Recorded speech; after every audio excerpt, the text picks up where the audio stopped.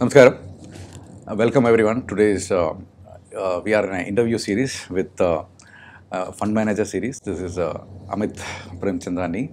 Sir is from UTI Mutual Fund, and I will talk about my story about mutual fund and my story about UTI Mutual Fund. When I was a small child, about 6 years, my father got agency from UTI, and he was his LIC agent. And the day he got was on a November 26th. That was my birthday. So I always think that one was the birthday gift was UTI agency, and UTI has given the big board, much better big board than what LIC has given. So that way, it was a very proud feeling, and that is a small association we had as a family with UTA and mutual fund industry. And after my education, I went for other job. Then finally, I knew that somehow I will come to this mutual fund industry or stock market. And finally, we are doing mutual fund distribution. And we are trying to, now through this mode, what we are trying to do is that we are trying to educate people how to invest, how to save from their humble salary, hard-earned money. And the kind of interview which we do with people like you, we get an opportunity to hear it from experts, people who manage money. So that is, we consider as a blessing. Our audience will get to know today that how people at fund management team really work in this field. Thank you and welcome to our show. Prem sir has been with the UTI for 14 plus years and managing 4 funds, and there are with a lot of experience. And could you please just take, as an introduction sake, take us through that after education, how did you get into money management field and how you are enjoying this journey? Thanks. Thanks for giving me the opportunity to speak at this forum. So after MBA, my first job was on the sales side in JP Morgan. And in JP Morgan, when I was associating with a European bank analyst, that was the epicenter of the global financial crisis. So I've seen the entire global financial crisis in the field per se.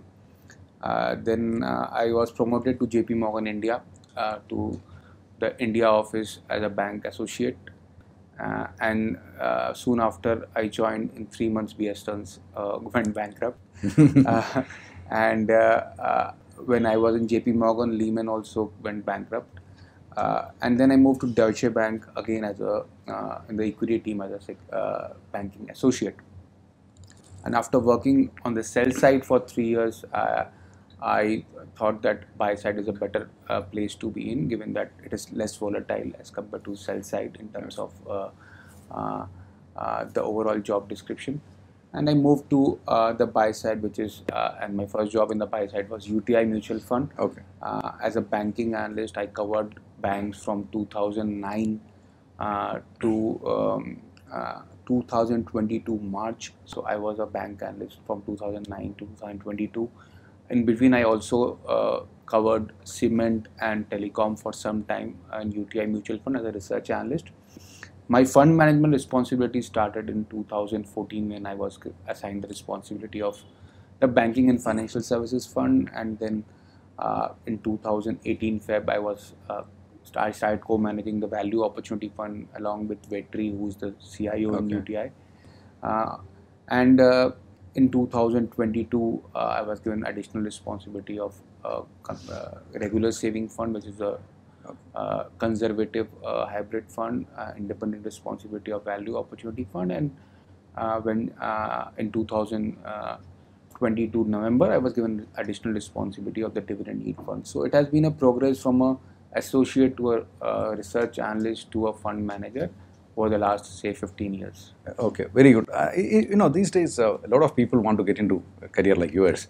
And what is your advice? Is it IAM is a good option to enter there, or people with a humble graduation degree and MBA, how can enter into the space which you are in now? The process of getting into IIM helped me a lot in terms of I never realized at that point of time that it will help me in my journey in a fund manager role, because CAT as an exam is a multiple choice question where the time limit is there.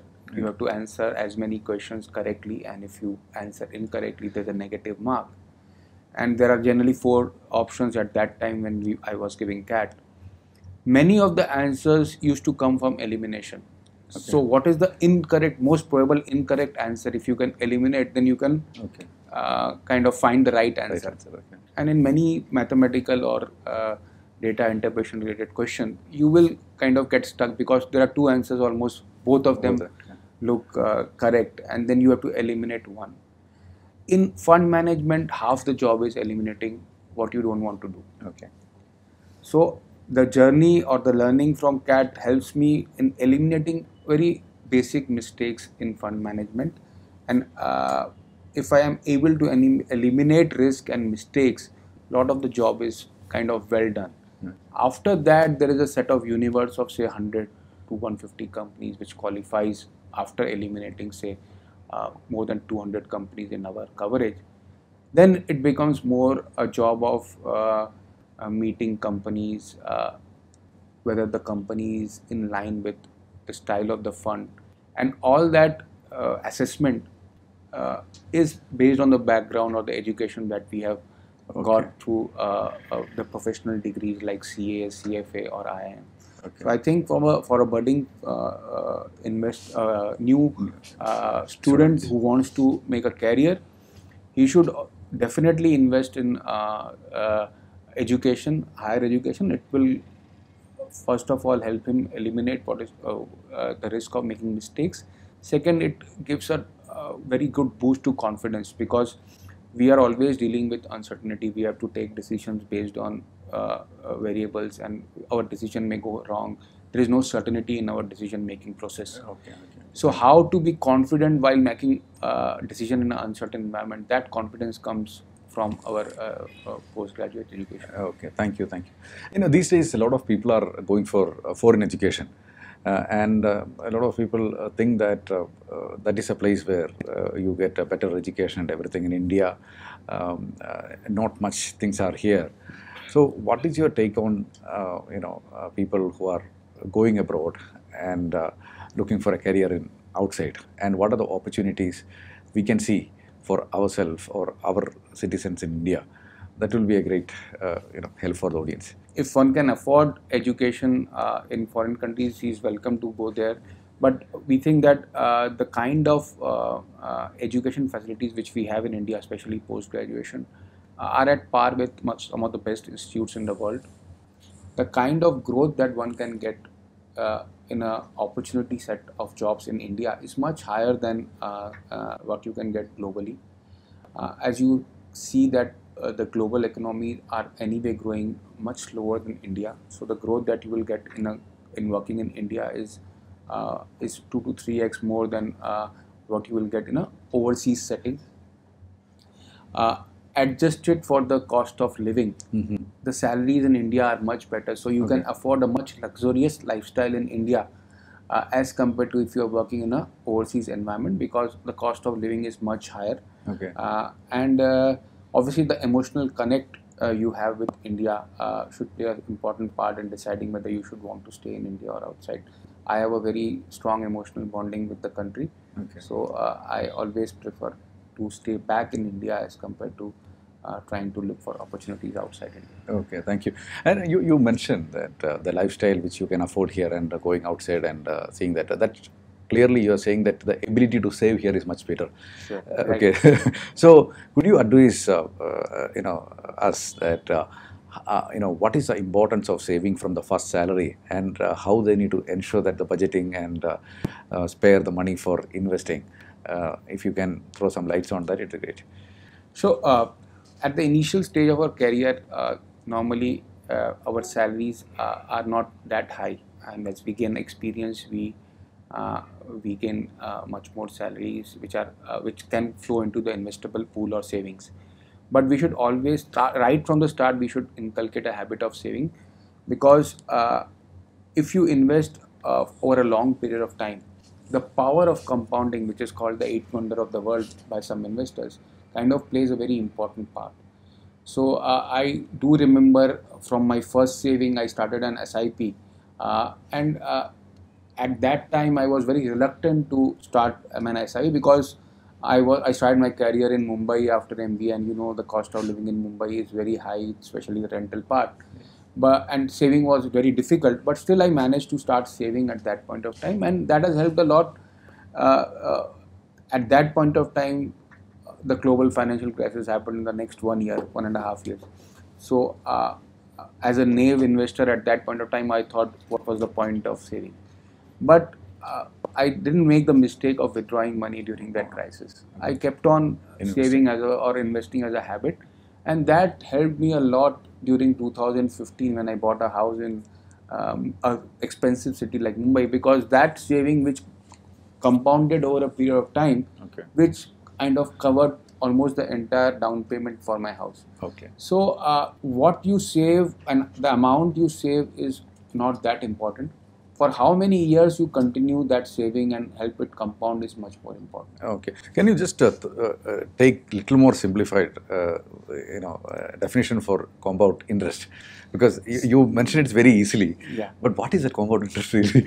So compound interest is basically if you are keeping, say, a money in bank, and you tell the bank to not pay me interest, pay me the interest at maturity. So you are keeping a money, say, for 5 years. So in the first year you are earning, say, 5% interest. So the next year the principal becomes 105. So now you get a 5% income not on 100, you get that 5% income on 105. The third year it becomes, say, 111. You get an interest on 111 rather than 100. And by that logic, this 100, instead of becoming 125 in 5 years, to just give a approximate example, becomes, say, 135. Similar, if similar horizon if you have on equity generally has a 14-15% rate of return on a long-term basis. If you take the starting point from 1980, when the Sensex started, to now, the Sensex has given 15% broadly return on a long-term basis despite so many crises. But you would have experienced that long-term compounding only if you have remained invested, because your 100 rupees invested in 1980, every year it would have compounded or got a 15% kind of a return. And this 100 rupees principal, if you had not withdrawn from the equity market, could have ran into lakhs in 40 years. Yeah. So who should be the ideal customer for equity? Because short time you will see a lot of crisis and everything, and there are a lot of people ask us that is it the right time to invest in equity, or should I invest this much of money in equity? How much I should invest in equity? And the question which there are people who comes with the money, they ask two questions mainly. One is that is it the right time to invest in equity, or how much I should invest in equity? So what is your answer for that type of questions?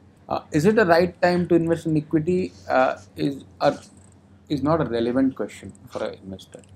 Why, sir? You should do asset allocation, and part of the investment of your savings should be in equity. And as I mentioned, if you had started investing in 1980 to 2023, you have got a CAGR of 15%, and during that period, you had the Harshad Mehta scam, the IT.com bubble, the 9/11 crash, the global financial crisis, the COVID crisis. So you have seen all the crises, and still you have made 15% CAGR over the last 40-45 years. So when to invest is not a relevant question at all. Yeah, how much to invest depends upon what is the risk profile that you have, what is the age profile you have, and you should decide the investment based on these two parameters rather than when to invest. Okay, thank you. So when you look at it, this one, how much to invest, it's definitely personal finance and financial planning play a big role, right? So what is your take on doing financial planning before investing into equity or starting investing?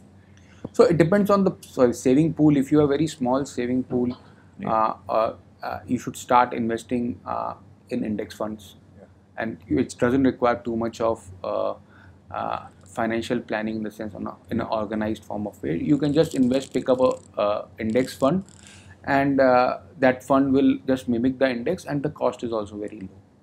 But if you have a larger investment pool and large part of your investment is getting into equity or savings, you should obviously take advice from a financial planner, because he will decide your different avenues of investment based on the risk profile you have, based on the obligations you have, how many children you have, the education requirement of your children, what is the medical expense, do you have medical insurance, whether you want to build a medical pool, do you have, are you working in an organized sector or unorganized sector, do you have a retirement corpus or you don't have a retirement corpus.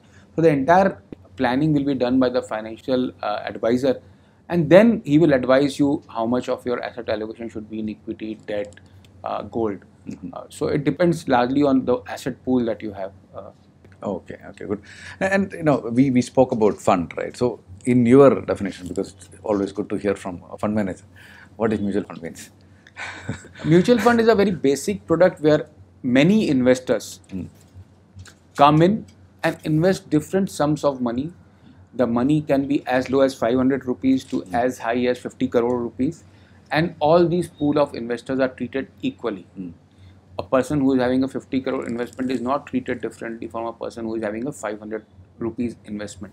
All these money gets pooled, and they get a unit based on the overall AUM of the fund and the time at Total which fund we have. total Right. fund value. So if there are 100 investors of 50 crore and lakh investor of 500 rupees, all this entire money gets pooled and invested in an equity fund in stocks, depending on the theme or the investment objective of the fund. And in case of debt, depending on the whether it is a liquid fund or a high duration fund, according to the fund objective, it gets invested. The returns of the fund are completely dependent on the how the market performs in an equity fund or in a debt fund. Debt is generally considered to be much less risky as compared to equity, but equity gives more return on a long-term basis as compared to debt, which we have seen over the last, say, 40 years. Okay, okay.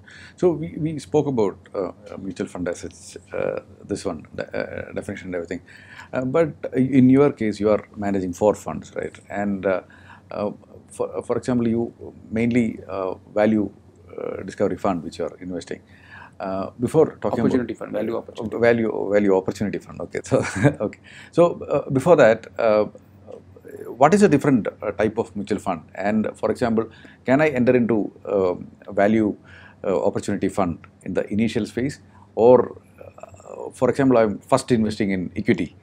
So how do I, let's say 50,000 rupees, I'm starting a SIP, and I'm planning to do for a long time, and it is in equity. So what would be my allocation? Large cap, mid cap, although it is there. So where would I place value opportunity fund, or what will be the allocation? So first of all, you should diversify the risk. If you are making allocation to equity, say 50,000 rupees, you should not be focused on a particular style. By style, we means there is a growth style and there is a value style. So you should invest both in growth as well as value oriented funds, so that which style will do well. None of us know at a small in a short period of time, but on a long period, we'll see that both the styles broadly converge. Okay. In terms of value, large cap, flexi cap, focused, the different categories which have been created.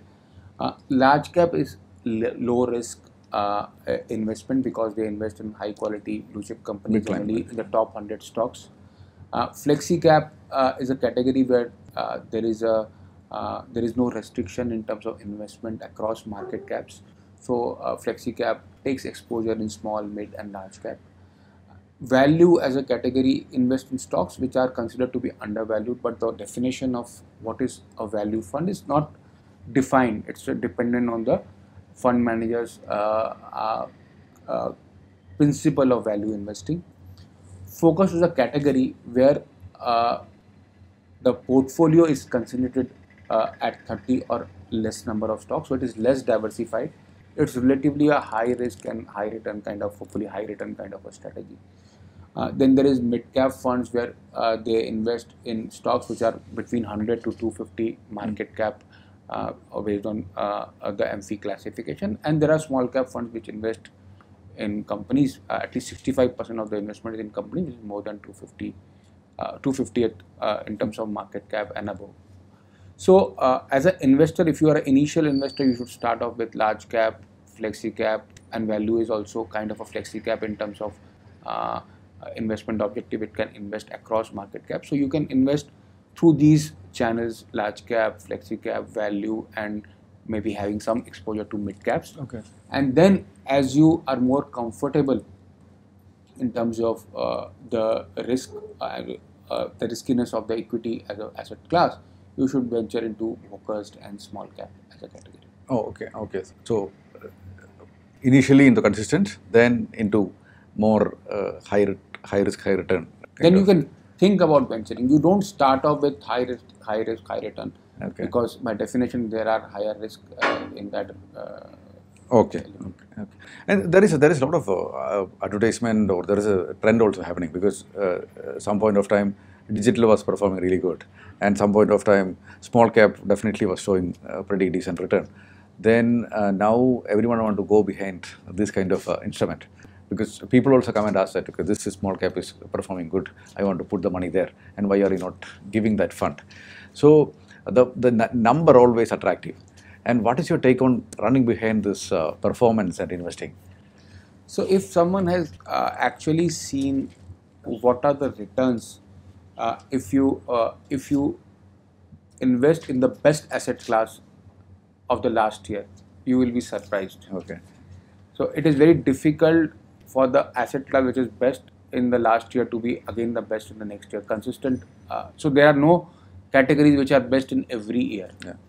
So you have to look at compounding. So if you look at on a risk adjusted basis, we have seen that mid caps have done well, much better than small caps on a risk adjusted basis. So we would urge investors to not look at near term returns and look at long term risk adjusted return to arrive at a portfolio composition. The issue with small cap investing is not about returns. The issue is the mortality, because the mortality of companies in small cap is much higher as compared to large cap and mid cap. Hence the riskiness of the small cap portfolio is much higher, but the ability to generate alpha is much higher in small cap as compared to mid cap and large cap, because as I said, investing is largely about avoiding mistakes. And if you can generate alpha by avoiding mistake in small caps, by not investing in the stocks which are having high mortality risk, then you can generate a lot of alpha. Oh, okay. And you are investing in your banking and banking fund, also banking and financials. So who should come into the sectoral fund, and what is the stage they should venture into any sectoral type of funds?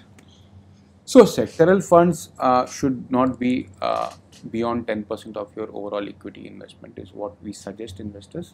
And the reason is because the experience of an investor in a sectoral fund can be very different from what he is seeing in the equity markets on a broader index. There have been instances where there have been 5% zero return. On a 5-year basis, sectoral funds have given 0 or negative return, while broader indexes have given 10-12% returns. So it has to be very timely and very limited exposure to sectoral fund, because it's very likely or very possible that sectoral funds may not give as much return as a broader market, and there are periods where sectoral fund will give very much higher return than the market. So timing is much more important in a sectoral fund than spending time in the market. So if you are extremely confident about a sector doing well, you can invest 5 to 10% of a overall portfolio, but nothing beyond 10% of your overall savings should be in sectoral funds. Oh, okay, okay. Now you talked about a few of your funds and these things. How will be a fund manager typical day, and what are the major things which you take care of in a day? Sure. In the day, in the morning, I start out with reading newspaper. Okay. So after having half an hour of physical exercises, and then there is 25 to 30 minutes of newspaper, and then you travel to work, and we have almost 1.5 hour of morning meeting. So we have a team of 13-14 analysts, and we have discussion on companies or sectors every day from 9 to approximately 10:30. It can extend to 11 o'clock also in some cases. And we discuss companies.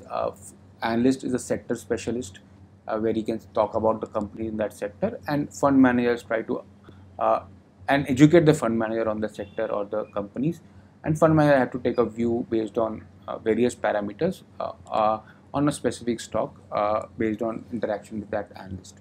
The entire team sits during that 1.5 hour at the same place, and then large part of our day goes in either reading research reports or meeting management or meeting different sell side analysts also to get their views on different sectors and different companies.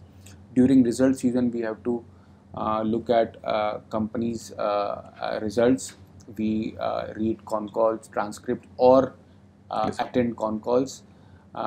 We read annual reports of companies which are of interest to us. We publish or we do channel checks through competitors about a company that we may be investing in, or the suppliers or the channel partners of that company to get a more offline check of how the company is performing. And we have our own internal reviews. So sometime we spend on internally reviewing our portfolio on a maybe monthly or a quarterly basis. So this is how broadly our day passes by. Okay, so normally these days we have a lot of people entering into market on demat account. They trade by themselves, and I'm sure that they can't spend time like what you mentioned now. But what are the minimum 5, 6, 3, 4 things they should be looking at before picking a stock? They should leave stock picking to professionals rather than trying to pick stocks on an individual basis, because they don't spend too much time. They don't need to spend my time. And if you see, SEBI had published a report recently about how many people from a trading point of view actually make money, and that data came out. This is not demat, this is FNO trading, but 90% people don't make money as high as 90%. And the same time, if you are an investor, you can see that if you are invested in mutual funds or a market over a long period of time, you have made 14-15% CAGR. So as a first time investor or as an investor, investing in through mutual fund is a much safer and much more prudent option as compared to investing individually, because they are a set of professional investors whose entire day is involved in analyzing companies, meeting companies. Their exposure to the level of management in companies, their exposure to the level of information is much superior to an individual because of the organizational structures involved in managing money. Okay. So why not give it to professional? So when we have any ailment, we don't try to cure ourselves. We go to a doctor and take an expert advice. So same while managing money, you should take expert advice, and expert advice in which fund to invest is through an IFA or through a distributor, and who actually manages the money is through a mutual fund manager. Okay, and if UTA as a fund house, you will have a universe to before selecting the company, right? What is the criteria you broadly look at it to enter those stocks into your first universe? So yeah, so a very good question. We have an approach called Score Alpha, which we use in deciding the companies which will come into universe and also in portfolio allocation. In Score Alpha, there are broadly 2 parameters. One is operating cash flow, and the second is return on capital employed. Operating cash flow is like if you are selling fruits through a stall, through a fruit vendor is selling fruit. Now, if a fruit vendor is selling fruit on credit, he may think that he has profits, but at the end of the month, if he doesn't recover the money, that profit is just an illusion. So just think of operating cash flow as I am earning EBITDA, but is that EBITDA getting stuck in working capital? So a fruit vendor, Real profit is only when that EBITDA gets converted into cash, when he actually receives cash, if he is selling in credit. The real money comes in. The real money comes No EBITDA, nothing will enter here. So a company who generates cash flow consistently, say for 5 years, is a C1 company. A company who is much more inconsistent in generating cash flow is a C3 company. Okay. And a company who never generates cash flow is kind of more or less out of our investment universe on most cases. Second is, say if you are a fruit vendor and you have got supply of fruit of say 1 lakh rupees today, and you will make profit only, and these are perishable items. Okay. You will make profit only if you have sold it at much more than 1 lakh. And you are selling it say at 1,20,000 for the day. So 20,000 is the profit that you make.